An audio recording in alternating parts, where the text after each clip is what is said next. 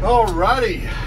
Well, I just got home from work. I drive a school bus, as you can just see, and I saw my packages were delivered. So let's go look at the packages. But before, I gotta go hit the child alarm on my school bus back here.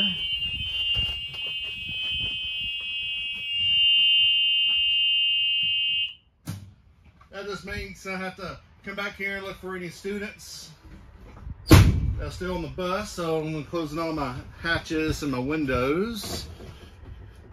Now we can go play with some toys I got in the mail. Let's go. So first I gotta do the emergency release. And use that walk down. Yeah, I'll close this one on the outside.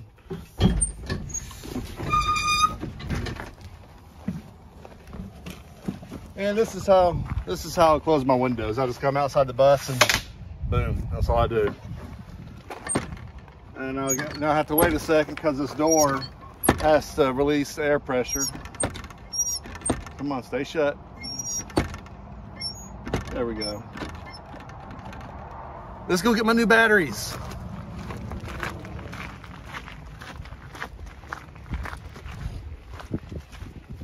And here they are.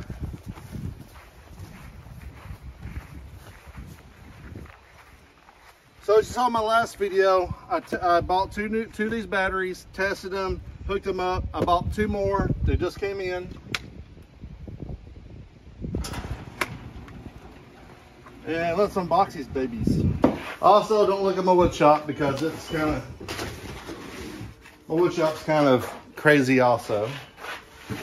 And I'm gonna use my new pocket knife I got in the mail just a few days ago to open these things. So these are 12 volts, 3,000 amp hours.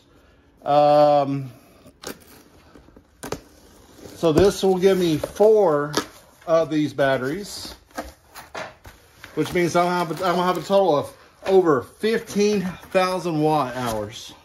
15,000 watts I'll be able to store.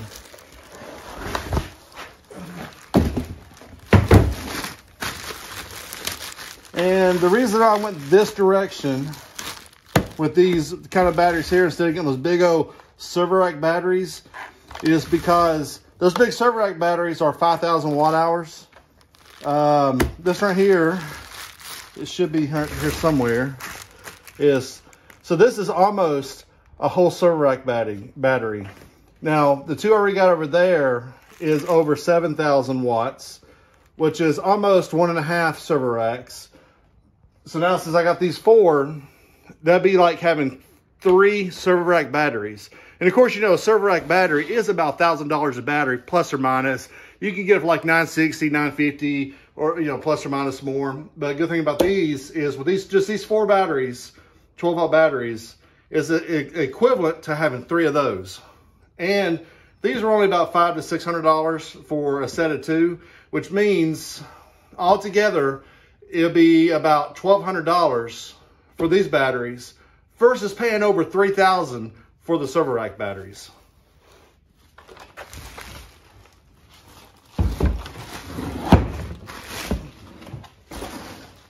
Alrighty, let's get the other one.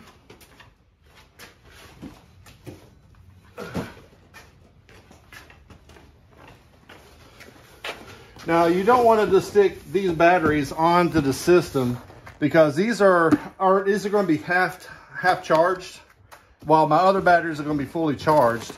So what I'm going to do is I'm going to disconnect my other batteries because I still got probably about 3.5 hours of solar power coming in. So I'm going to go ahead and disconnect those and hook these up so these can be charging. And tomorrow I will hook them all together.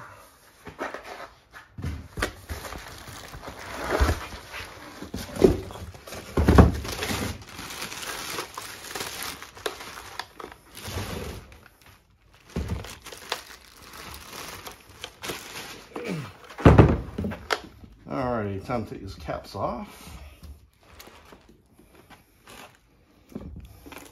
Things up.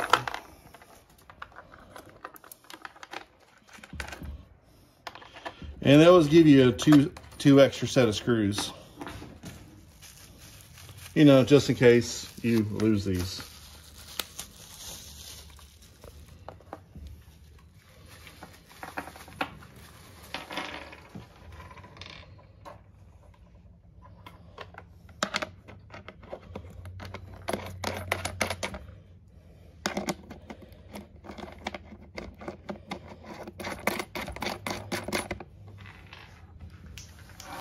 Oh no, I dropped a piece.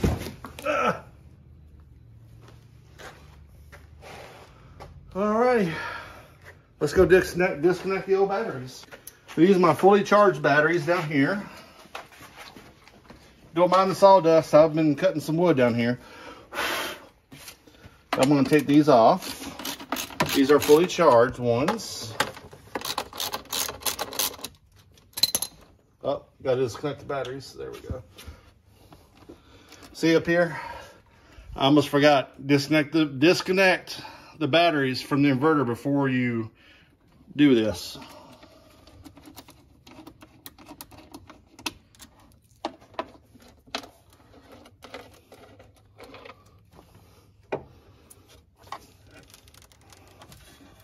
Just trying to move those wires out of the way, that way they're not going to touch. And I'm going to put these back in here, that way I don't lose them.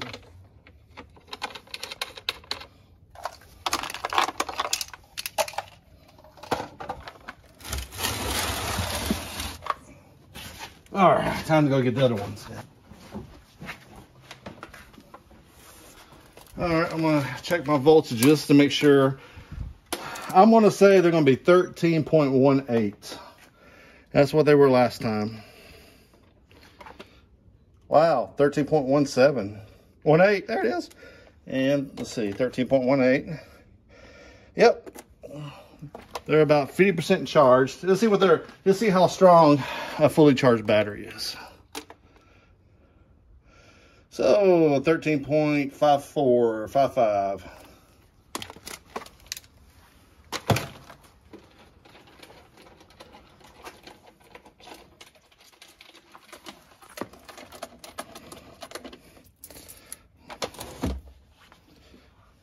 There you go.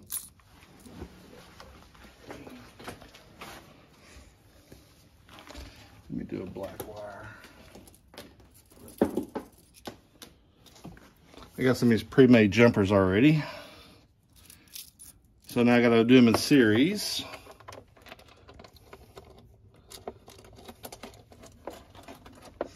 And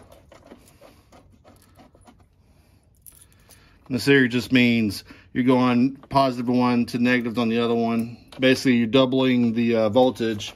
So instead of being 12.8, it'll actually be 24.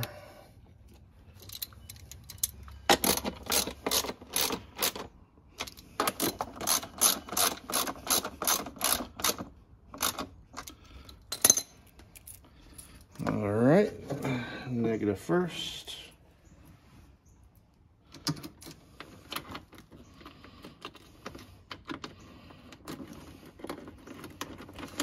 Some of you guys might be wondering, how do I know which one the black wire goes to? Is when you do it in a series like this, you're still going to have a black and a red, so you still have the negative and the positive left over.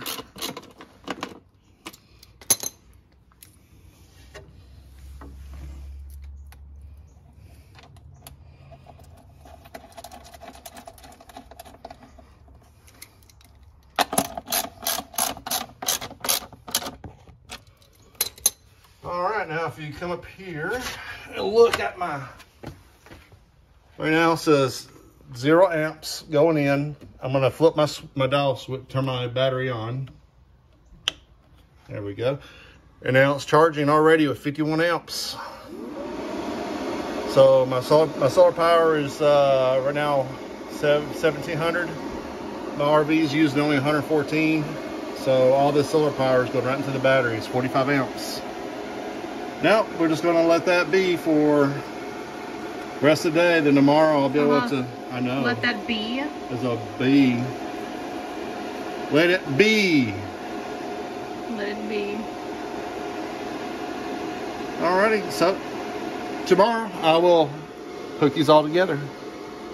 See you later.